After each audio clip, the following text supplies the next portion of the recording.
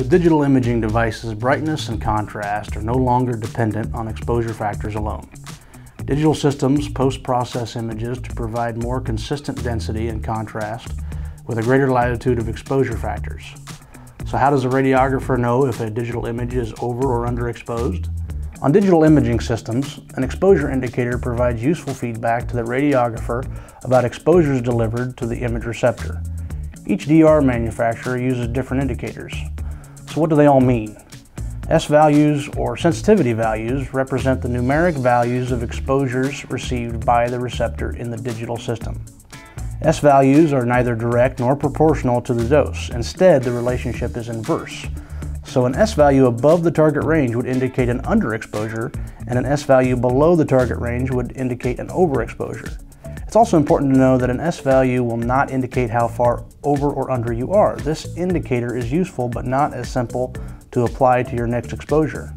An exposure index, or EI, represents a linearly proportional estimate of the radiation exposure to the detector. This means that EI has a direct and correlative relationship to dose. Over means over and under means under.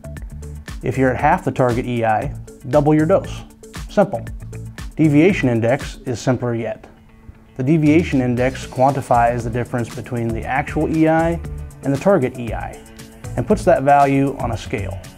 When the EI is equal to the target EI, the DI will be 0. A positive or negative DI indicates the amount of exposure greater or lesser than the target EI. This feedback allows the radiographer to track and adjust his or her exposures easily.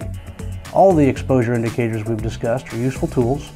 Target values are site-specific and should be adjusted with guidance from a physicist, radiologist, and your application specialist. If you need more help handling this common issue on your equipment, make sure to visit our website or give us a call at 1-800-701-Xray.